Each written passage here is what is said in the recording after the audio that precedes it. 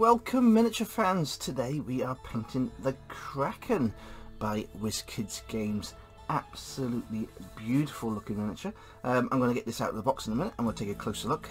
And today we shall be going for some nice special effect paints from Greenstuff World that gives a nice, what I call a fishy colour. So what I'm going to show you today is how to apply that paint and put it onto your Kraken to make it absolutely awesome.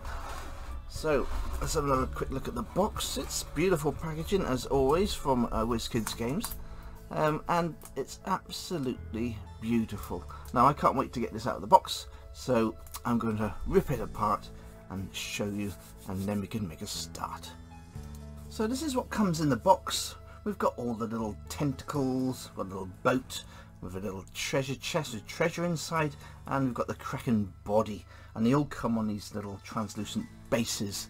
Now we shall be going for a nice special effects paint today, and I will be using a Greenstuff World color shift paint. This is Storm Surge Green. Now the way this works is you paint, it's a special paint, and you put it over your miniature after you've given it a nice black base coat. Now they do recommend you can use an airbrush, and you can also put it on by brush, but what I'll be doing is I shall be painting all the plastic areas with a black gloss varnish from Vallejo, and once that's dry I'll come back and that'll be the primer done for this miniature, and then I can show you how to add our color shift paint, and that'll give it a really wet, scaly, shiny effect to the Kraken, and that works really well. So I'll come back once I've got the actual primer added to the miniature. So the miniature is covered with glossy black by Vallejo, and I've done all the tentacles and the whole of the body. I've also painted in the boat and the little treasure chest, and I've stuck all the tentacles to their bases. Now it's dry now, and you can see the shine coming from it, and we need this for this paint. Now this is the special color shift paint from Greenstuff World. This is Storm Surge Green, and what we do, this is when the magic happens. What we do is we just take a nice brush and we coat the black with this paint. Now I'm going to just show you now a little bit, and what you do is you cover the miniature in fine coats, and what happens, it gives a lovely fishy scale effect. Now if you watch closely, it changes and gives a beautiful effect. Now we just put this on very thin, very thinly.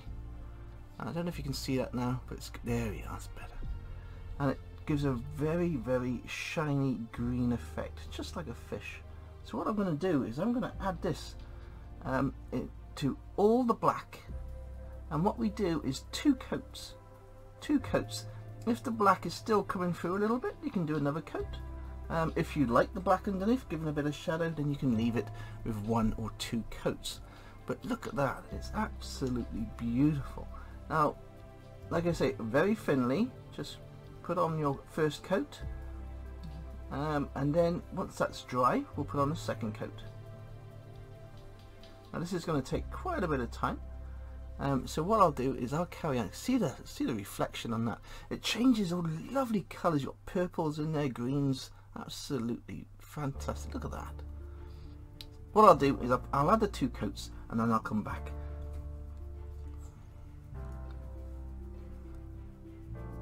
All the skin has been painted now with that special paint that I showed you, and it looks absolutely fantastic. It changes colour as the light reflects around it all over the miniature.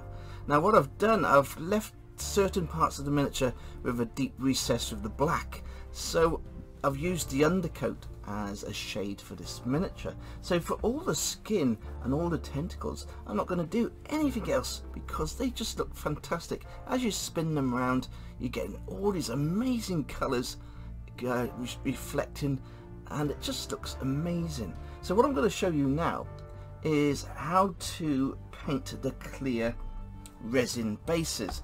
Now I've always struggled with these clear bases and the clear parts for the Wizkids miniatures. In fact, on any company's miniatures, Clear plastic has always been very, very difficult, but I have found a way.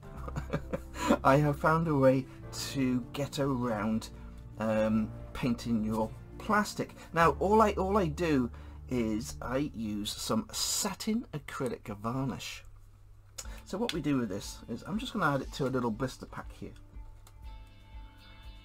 Now it's white at the minute, but this dries. This dries completely clear. So we want to get a nice little kind of blue watery effect to our little wave. So what I got here is some Army Painter blue ink wash, and all we're going to do is add 2 or 3 drops. That's all you need, 2 or 3 drops to actually 4 drops. I'm going to be greedy. So all we're doing is adding some of the blue to our varnish, and we'll just get rid of this cat hair. There we go, go away. And all we do then is we just mix it in, and what happens is that will give a lovely blue effect to the varnish. And once this is dried on your miniature, it just gives a beautiful blue transparent effect. So what I'll do is I'll quickly show you. So it's all mixed in nice there. And once again we just grab our little brush, and it's very simple. All we're doing is we're adding it to the whole of the plastic. All the clear areas, we're just going with a little coat all around. Just coat the whole thing,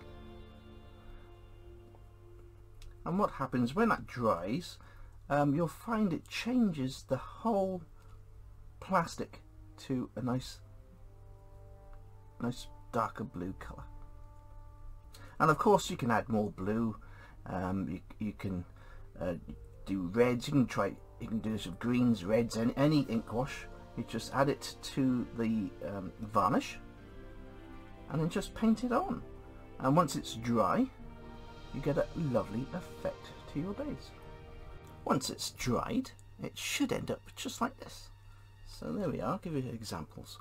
Now I've done it quite light, but as you can see mine's got a nice little blue effect going all the way around, and I'm going to do that to all the miniature, including this big base here.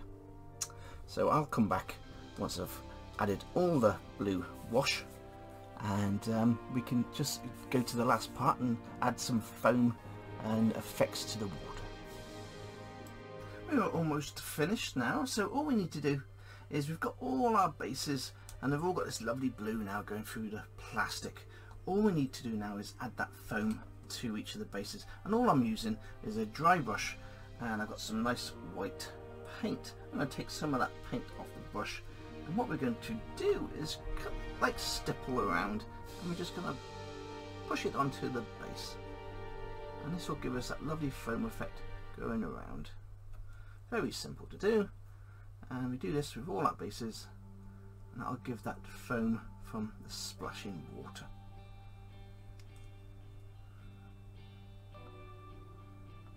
Just on the tips of the waves, and because we're just stippling on the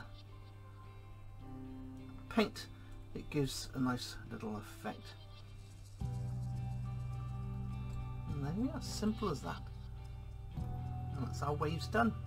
So I am going to finish all the waves, and as you can see I've done the face as well. All I've done for the eye is I painted the eye white, I covered it with a yellow ink wash, and added a little stripe for the eye. I'll go over that with a gloss varnish, but what I'm going to do now is I'm going to finish the main base with the foam all around, and I shall come back and I'll show you the finished miniature.